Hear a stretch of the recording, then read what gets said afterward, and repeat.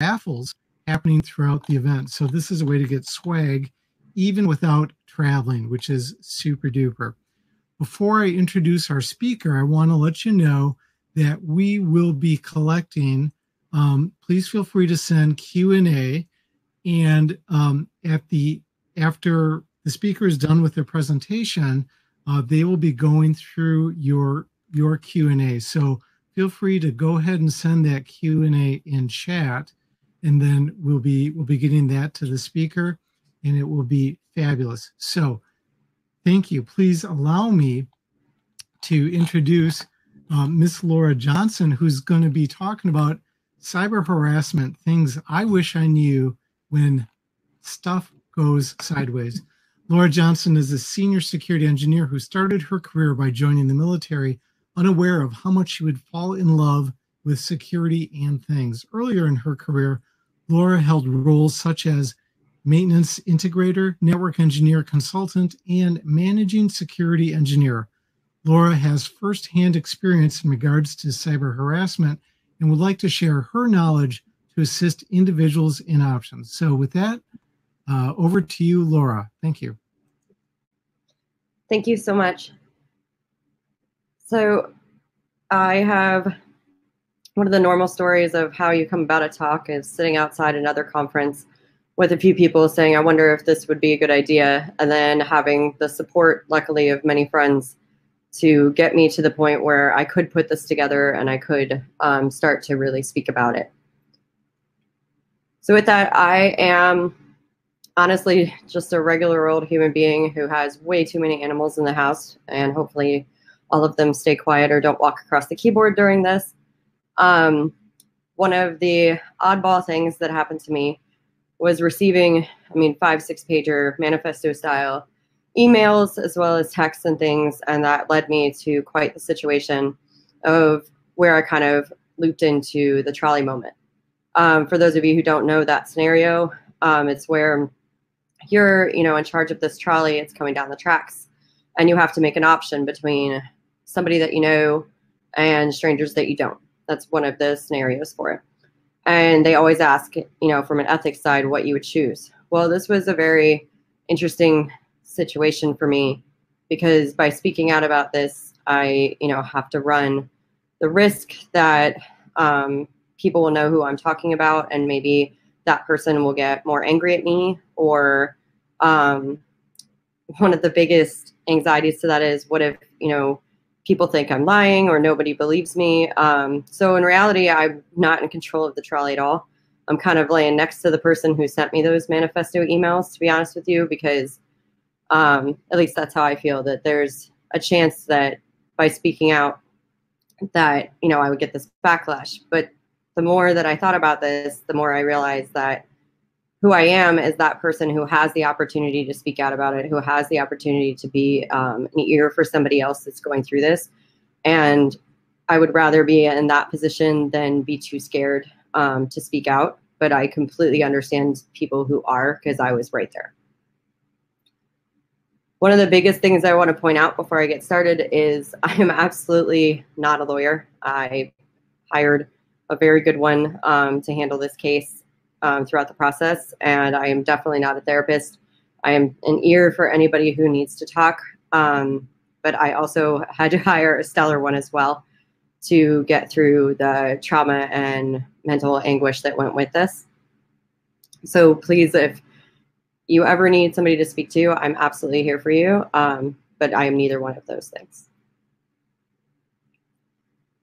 So for harassment in general, I wanted to start out here because defining harassment has been a very difficult process, not only for myself, but for my lawyer.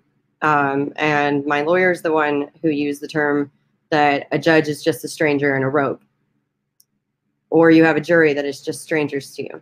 So unfortunately, there's some sort of factors that line up where you are worried about, and your lawyer sometimes tells you to be worried about, how you appear in court, how you speak in court. If, you're scared, could that change things? It's very unfortunate with the way that that works. But one of the biggest tips that I got in that scenario is to always be factual and not emotional if you can be, which is definitely not easy. by any means. And the harassment laws absolutely have not caught up with online lifestyles.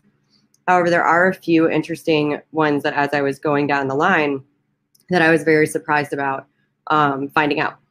For instance, when I looked into different states, Colorado puts in that the school districts are subject to all federal laws and states prohibiting discrimination.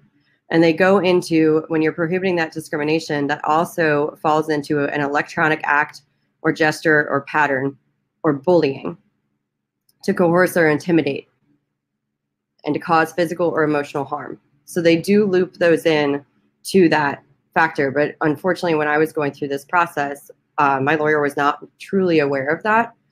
However, they were a fantastic lawyer and really helped out during this.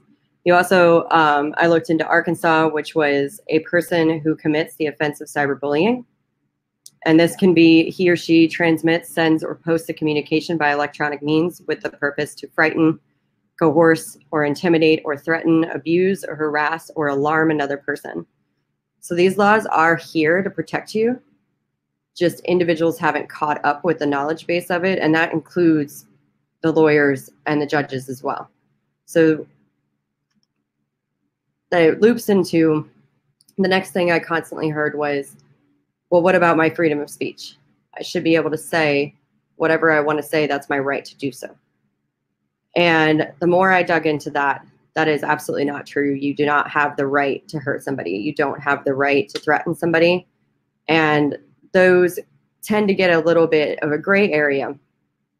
And if you look it up in the dictionary, I highly suggest it for a slight laugh for a minute, because really your legal right to express an opinion, you would think that that could fall into saying something to an individual that could potentially hurt them. So what is not protected is that harming others scenario.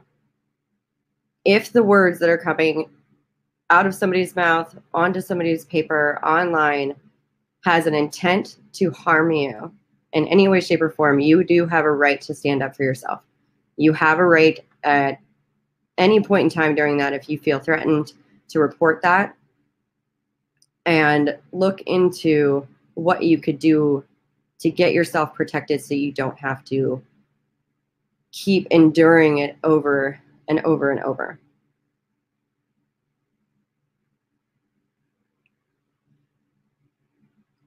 So the emails and texts and direct messages, all of the above, loop into that cyber changing the definition of what is harassment.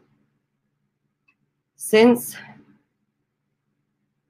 AOL chat rooms and before, I'm dating myself there. Everybody looked at stalking and harassing as somebody in your bush, somebody who's knocking on your door, following you to work. That's no longer the case anymore. So cyber has really changed what it really means to stalk and harass somebody. That somebody no longer has to really find out where you live and find out how to get to you from a physical level. Now they just can sit at their desk, crack a laptop, and pay $5.99 and find out every one of your addresses, what car you drive, phone numbers, etc. It's absolutely terrifying what you can get online.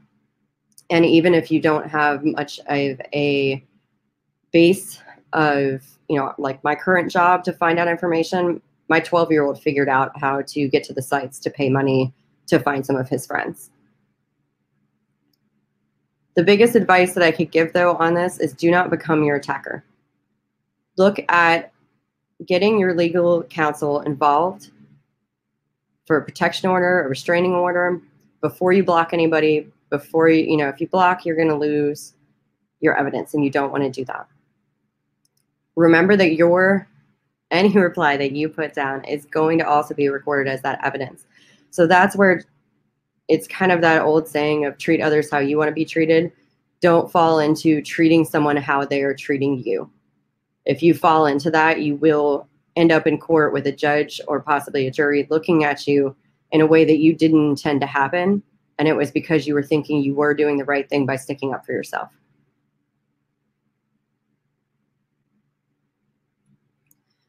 So there's many, many ways that being online enables your harasser. I don't want to go into too many of them, seeing that I don't want to give somebody who may be trying to stalk somebody more tips to the trade to hide. I will say, as an amusing note, with the sometimes words hurt more, if I had a time machine after what I have been through, the first thing I might do is go back in time and kick the person in the shins who said the whole sticks and stones, may break my bones, but words will never hurt me. I need a time machine for that individual.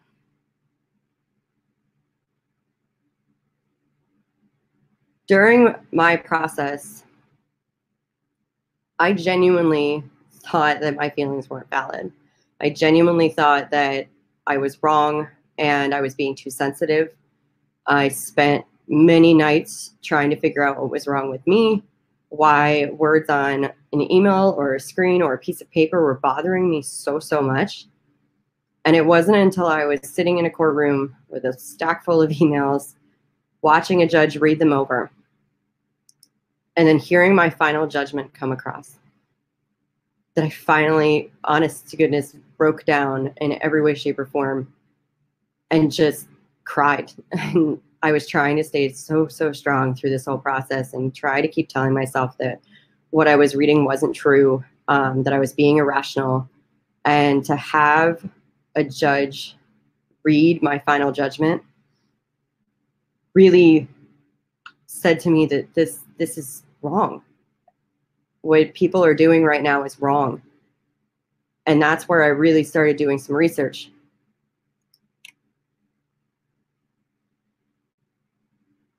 What worked for me, though, when I felt helpless was doing that research and finding that I wasn't alone, that there were individuals that could help me, that there were therapists that could help me, that there were therapists that deal with the mental abuse that happens online. That is where I learned to take my evidence and put it into a place where I would not continue reading it over and over and over again, creating forwarders so that my lawyer would be getting the information, not me. My lawyer would be the one who would call me or let me know that I needed to, be more cautious if I was traveling to a certain location, be more cautious if I'm going into my office. If there were things that I absolutely needed to know, they would inform me.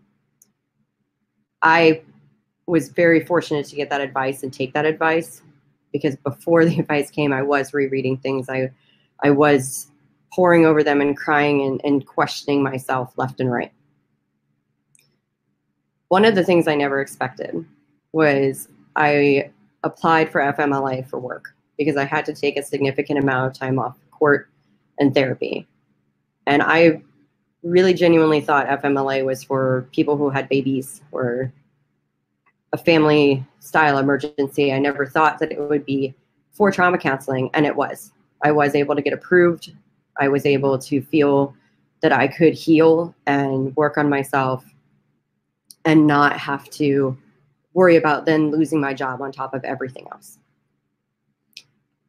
And turning and finding people who were supportive was one of the things that really helped me get out of that helpless stage, really trusting somebody to let them know what was going on with me, how I was feeling, and that they were there for me.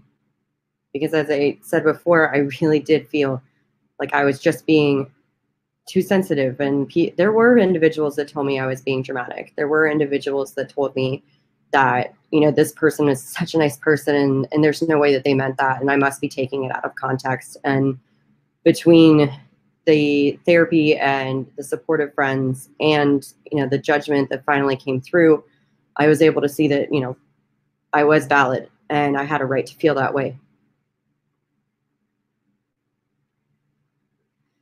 In this day and age too, I hear a lot of comments from my situation that at least I wasn't physically harmed.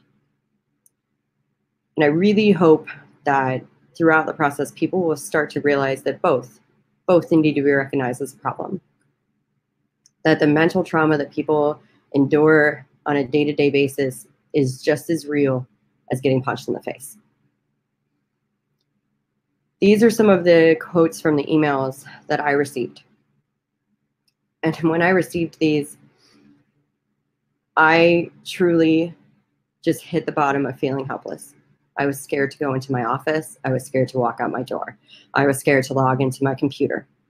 I wasn't sure who I could talk to, who I could trust, who I could tell about this. I was scared if I showed my job that I, may or may not be ambushed at work, that they would choose to fire me instead of keeping me on. When in reality, my office was incredibly supportive. They were very helpful in keeping, me feeling safe. But that initial reading of that, just threw me for the biggest loop, because I really started to question whether I should just comply with this person, whether I should do everything they were asking me to do just to make this stop. But no matter how many times I complied with anything, it just kept getting worse. And kind of the icing on the cake was knowing what they did for a living. And they highlighted it here in the email. And then I really, truly felt helpless. I truly didn't know how to get out from underneath this.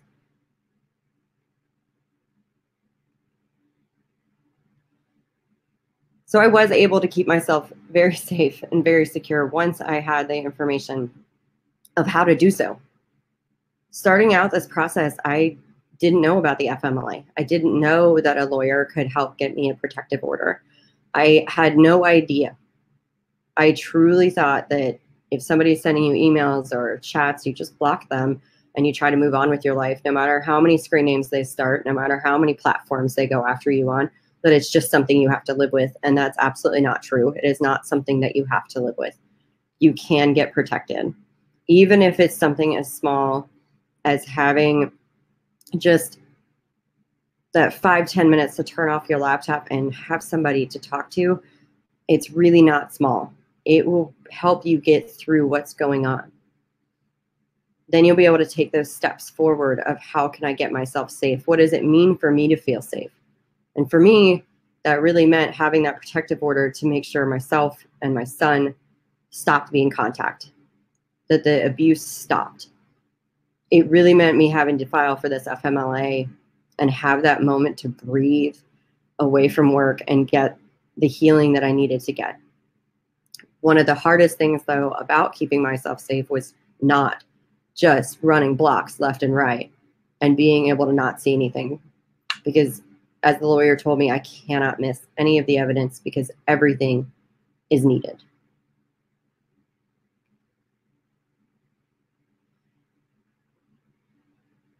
As I started doing the research into, who else is having these problems, one of the biggest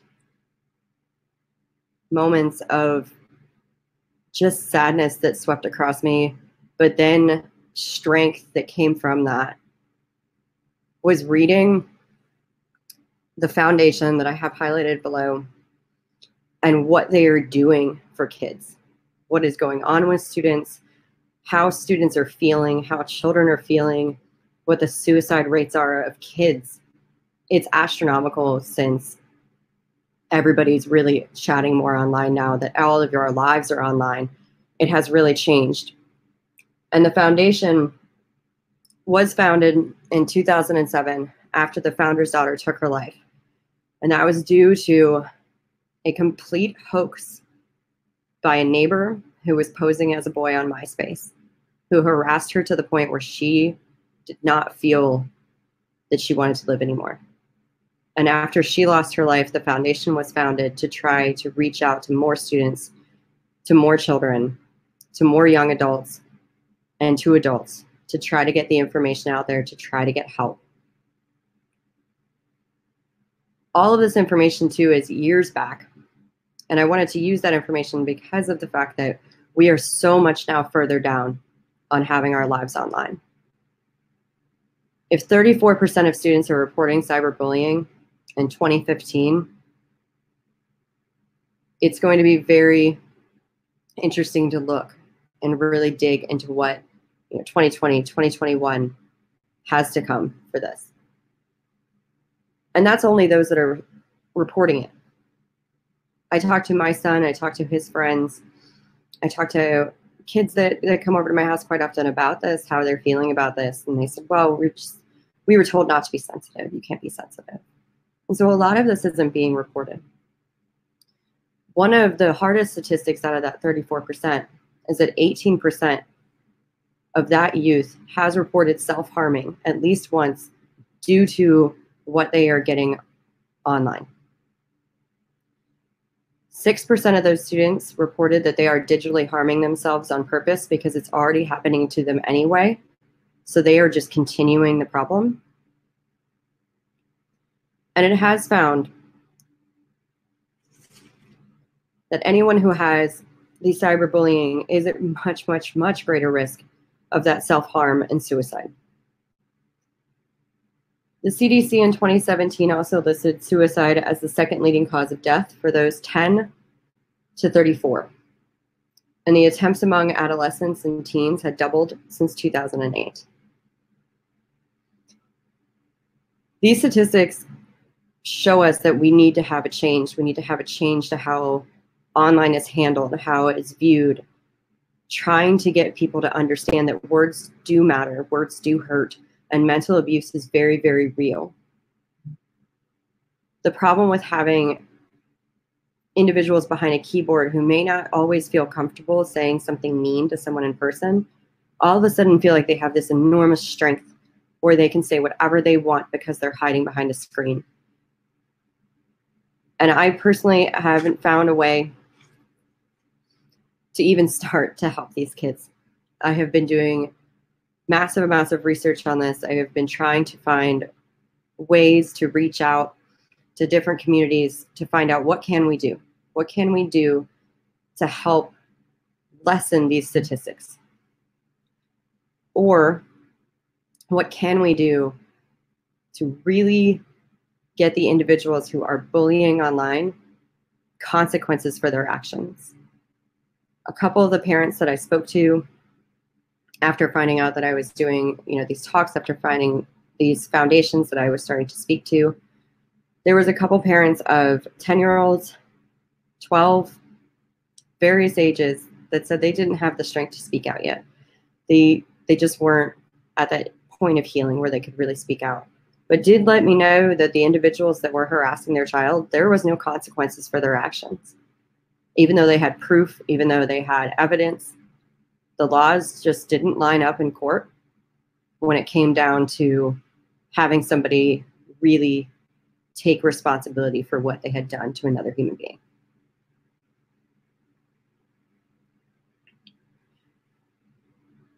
Importantly, the things that I did wrong. I want to say I was not in any way, shape, or form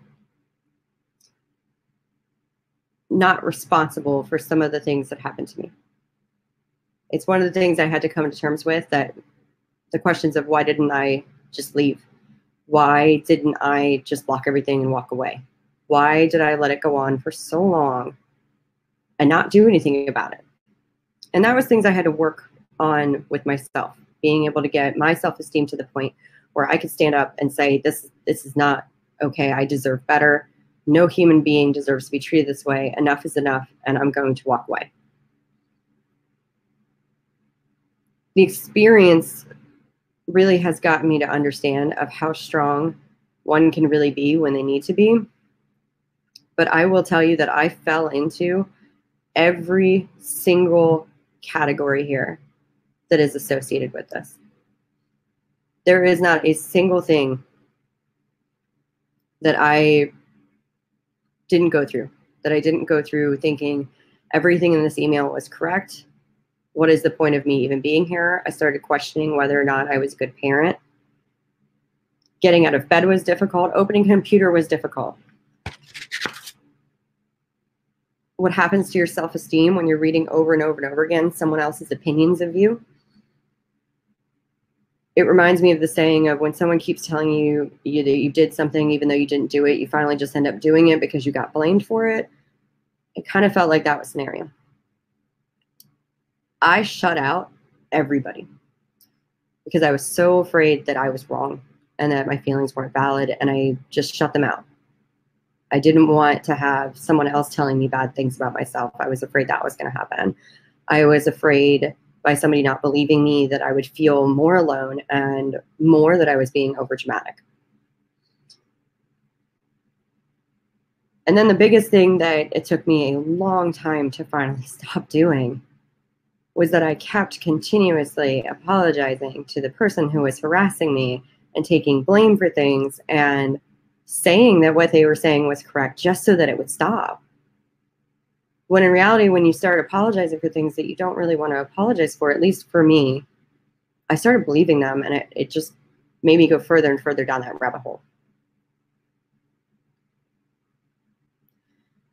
And one of the hardest things that I noticed with speaking to kids and the parents of children who are having cyberbullying problem is that feeling that you're not even safe in your own home because you can't open your laptop.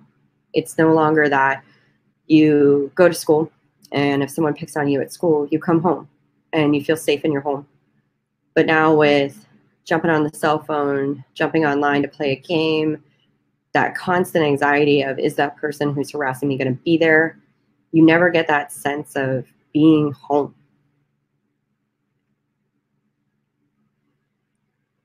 But with that, there were many things that I did right after a period of time of really getting through it and finding out all of the knowledge that I needed and finding out the laws that I needed, getting the right attorney and pushing through it. Honestly, the day I got that protection order in my hand was the biggest breath of fresh air I have ever taken. And from then on, I just kind of kept stepping forwards, going up that hill, just making sure I could get over it. Because one of the things I get accused of quite often is that I'm obnoxiously happy, like to the point of annoying. And I don't ever want that to change. If somebody is annoyed with me because I'm obnoxiously happy, I will take it. I am good with that. And one of the things that was kind of hard for me to do is not be able to get emotional when I was telling what was going on because people just didn't hear me. They automatically started judging the emotions or getting uncomfortable that I was crying or getting uncomfortable that I was angry. And they didn't hear me for what was really going on or if I needed, some help. I really needed some help and I needed to figure out a way to state facts and not state emotions. I definitely do not apologize anymore for things that I did not do. It's someone else's dumpster fire. I think one of the biggest sayings that has come out of this is that's a you problem. I'm happy to help you with that. It's not a me problem. Versus saying, oh, that is absolutely my problem. I apologize for it and I try to fix it. Instead, I'd rather be supportive to somebody instead of apologizing for something that is not mine to own because I really can't fix it if it's not mine anyway. Taking ownership of my life was a huge thing that I did right. Had to get out of that bed. I had to stop crying in the closet and say to myself, okay, what one thing am I going to do today to get this better? And the biggest thing I actually say to the kids now that are here in my home is, it's not one day at a time. It's not 1 minute at a time. It's 1 second at a time. One day is far too long. There's many things that can happen during the day. There's a million things that can happen during an hour or a minute. I'm just going to take things 1 second at a time. What can I do in this second to try and take a step forward? And then I stopped replying to any harassing message. Just none. I started out with stop sending me these messages, and then I just said, you know what? I have so much to do. So much to do. That replying to these is not on my list of to-dos.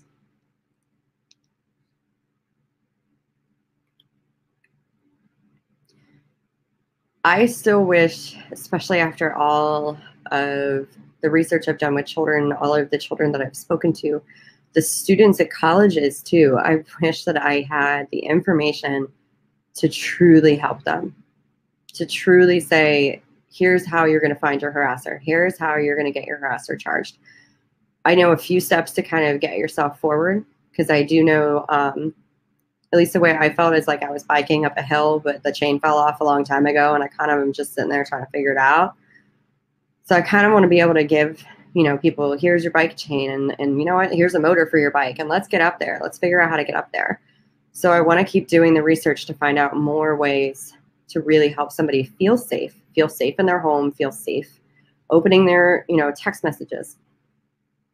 One of the things that I found out to really keep an eye on is the signs that somebody is being cyber harassed. I mean, they're your normals of your heightened anxiety and fear that I had, down to if somebody is suddenly not wanting to play online games anymore. They don't even want to carry their cell phone anymore.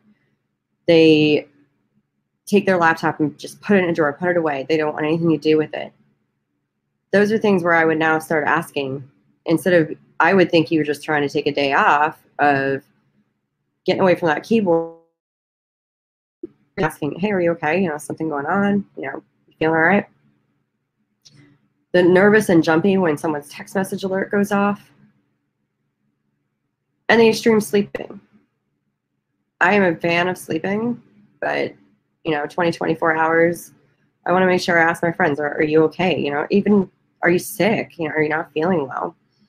Just making sure that I notice those things, that I'm not so wrapped up in, what's going on in my life that I forget to really look at those little keys that friends of mine or family of mine are putting off and I'm not picking up on.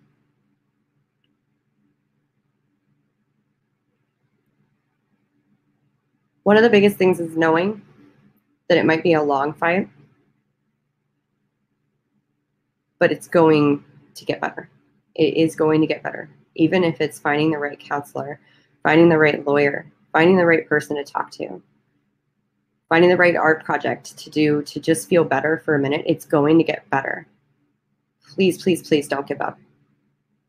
I know there's times when it just seems like it's never ending. The harassment will never, ever stop. It will. It will stop. You can get your life back. It will happen.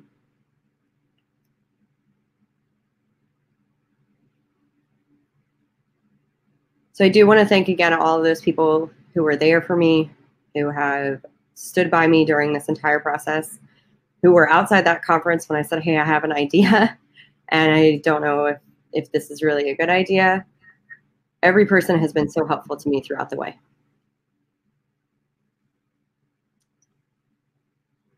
All right. Laura, thank you so much. This has been a really, really powerful session, and I appreciate you sharing. Thank you. I wanted to. We've got a couple of comments, and I wanted to accentuate a couple of things that you said. You talked about tools, and I think it's so helpful. So there's FMLA, and this, if depending on one's job situation, folks may have access to an employee helpline that are generally anonymous, and depending if you have this available to you, you go to a third party who can make references to various forms of assistance. Laura, I didn't know if you wanted to talk about PTSD, because as you're talking about the harassment, and you can break a bone, or have a scar, or physical injury, but the mental injuries are very real. And so I didn't know if you wanted to talk a little bit more about that, or some of the steps that you went through as you walk through that journey. It's because it's a journey. There's no snapping fingers, right? Absolutely not. One of the things that I will be honest with that I got diagnosed with was Stockholm syndrome, which was one of the most shocking things to hear from the counselor, because I thought that was, being kidnapped. I never thought that was really more along the lines of having somebody convince you that you were somebody else, and having to walk through the steps of going through each process of saying to a therapist of, well, maybe I am not a very good parent. Maybe they're right. Maybe I do this. And the counselor would have to come back to me saying, well, Why do you feel that way? Is that something that you felt, or is that something that someone convinced you that you felt? And having to honestly chip away at the things that kind of buried my self-esteem, the things that made me feel like I shouldn't even be an engineer anymore, that I should go back to being a waitress because I'm not good at my job. That was another one I was convinced on. So just chipping away at those pieces that I was convinced were wrong with me. And that's where I look at the 1 second at a time. Because if you take one piece at a time and start really going through that, really finding out why you feel that way, and boiling it down to, is that something you want to better within yourself? And maybe that's something that you don't feel quite right about yourself with, but you want to move forward with it. That's one thing. That's one thing of saying, hey, I have some strengths and some weaknesses, and I really want to work on these weaknesses of mine. It's another thing when all of these weaknesses that you're listing off are in emails, chats, and texts from somebody else that you have now gotten convinced are true. And having to dial those back and really realize that those are not who you are. And the other side to that that was really difficult for me is I got mean. I was mean. Like every time somebody said something to me I didn't like, I was firing things back that I was shocked was coming out of my mouth. And it was because it was just, it's almost the same as getting computer programmed. It's like I got recoded in my head of who I was. So it's really taking each little piece of yourself and taking it back, and not feeling like somebody took it from you and you can't get it back, because it's yourself and it's your strength, and you know who you are on the inside and who you want to be. And that's who you need to push forward with in the therapy. And that's where you need to find those supportive people to surround yourself with. Yeah. So a number of comments were coming in during your presentation, and you were not able to see them. I wanted to let people know that I've posted the link to the foundation. So that's in the chat. And that's it's the Megan Meyer Foundation.org. I want to put, while people are thinking about questions, here's a note that that was left in the chat, and interested in your thoughts, Laura. The best reply is no reply.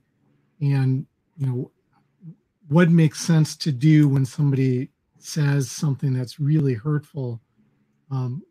What are some of the, you indicated that, you know, you didn't reply. How did you get to that process? How did you get to that place? At that point, I had a lawyer.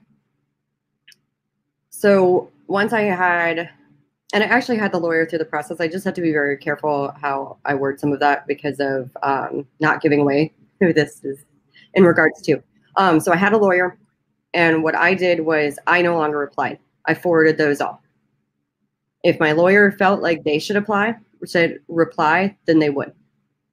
If it was just a 5-page rant about how that individual felt I was as a human being, then there was no reply needed. And it was just evidence that kept getting cataloged. And that all was taken into court. And the fact that I didn't reply and that my lawyer didn't reply was also taken into court, because if in my scenario, when there was no reply and emails just keep coming in and coming in and coming in and coming in, the judge is going to take a look at that and ask why. Why won't this individual stop? Because you're not feeding it. You're not asking them to talk back to you. You're not even giving them more information to write back to you. There's absolutely no reason for this person to be reaching out to you. Don't give that person a reason to continue to reach out to you. If you don't reply and they keep going, that is the best evidence you're going to have walking into a courtroom. That's really powerful, and moreover, having a dispassionate third party receive the information and be in a position where they can, for example, they would be able to say, oh, if it's appropriate, oh, I want to get law enforcement involved, or oh, I want to get some other stakeholder group involved. But by you working with your attorney to make those decisions, That's really brilliant. Yeah, I mean, it's Super, really the only way I could super get through it. powerful. Yeah, it's the only way I could get through it, because you do, as a human, you want to fight back. You want to fight back. It's fight or flight at that point. And I didn't want either of those options.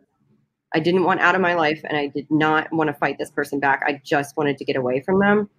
And the lawyer was the easiest and best case that I ever had, because I didn't have to dive further into the rabbit hole reading things about myself. That was that individual's job. I won't say that it was cheap, because it was not cheap, but it was worth every single penny that I ever spent towards that. So posted in the chat for the attendees, please check out the eval form.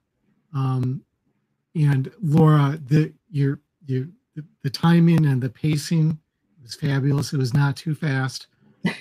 People were hanging on your words for sure. We got a couple of pretty good questions here.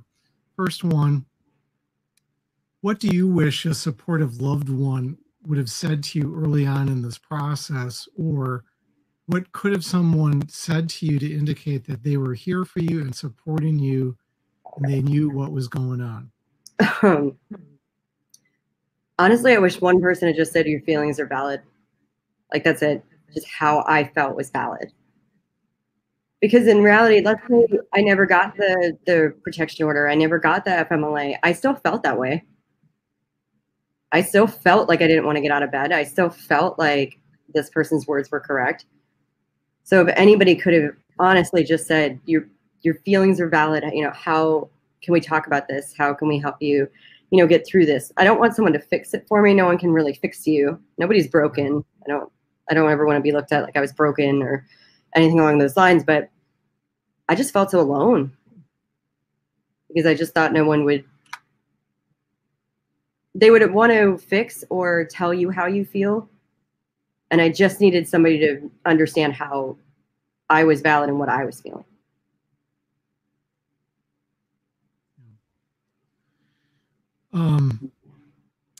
So much appreciation in this room for powerful words, Laura. Any last words for our viewers today in terms of some next steps? Here's what I see. I see a survivor. Thank you. Who put one foot in front of the next foot. And even on the days you didn't want to get out of bed, you got out of bed. And so I appreciate that, and I appreciate you. Thank you. And I appreciate everybody who took time, and honestly, just, you know, make sure you check on each other and check in on kids. It's scary to think that even they're online chatting all day in school now, all day. My kid lives on his laptop from the moment he hits first period to the end. And no one's monitoring those chats. They're monitoring them for cuss words or bad language, sex language. They're not monitoring them for, you know, calling someone a poop face all the time. That's not going to pop up. So it's just really kind of trying to get ahead of something we're already behind in.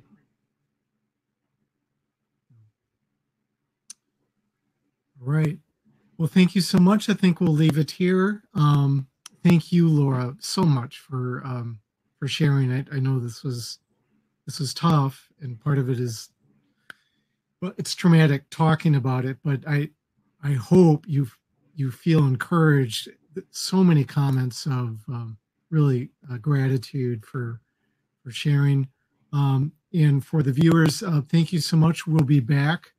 We'll be back at the top of the hour with the next presentation. Please fill out the form to provide feedback for Laura and the presentation. Up next,